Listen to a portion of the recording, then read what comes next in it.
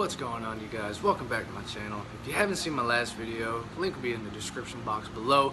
Go check it out. I call out former CFL linebacker Lee Bennett, who also happens to be one of my good buddies. So in that video, a topic came up that was pretty interesting to me about taking risks and accepting failure. A lot of people are afraid of taking that risk because they're afraid to fail. I feel like one thing everybody needs to understand is failure is inevitable. We're gonna all fail at one point in time. Any successful person has failed at least once in their life. So I wouldn't let yourself get beat up over that. But one thing that you can't control is giving up. That not giving up mentality is one thing that you can control and that you should control. Because if you give up, that's permanent. Failure is temporary unless you allow it to be permanent. So, I mean, I wouldn't let it get you down. I just wanted to put this video out as far as something that you can do in order to better yourself. So in that same sense of bettering yourself, if something intimidates you, do it.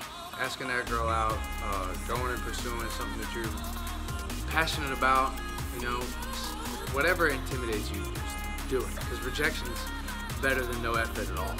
I actually had my high school coach reach out to me about a combine in Georgia to pursue my football career, which has been a dream of mine for a long time.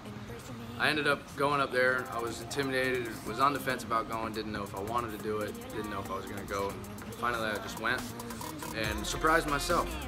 And I ended up getting hurt, which is inevitable. You know what I mean? Failure happens. You can do everything right, still not achieve your goals. But there's other options.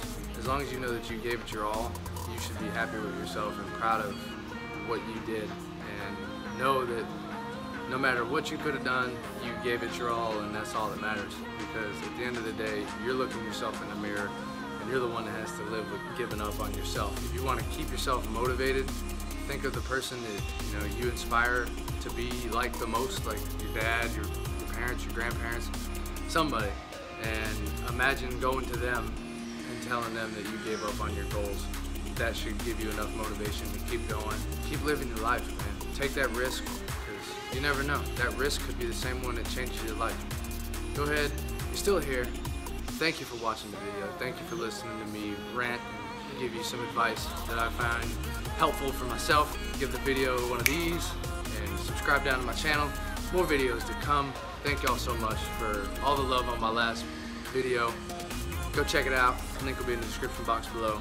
Y'all have a great day, and as always, keep grinding.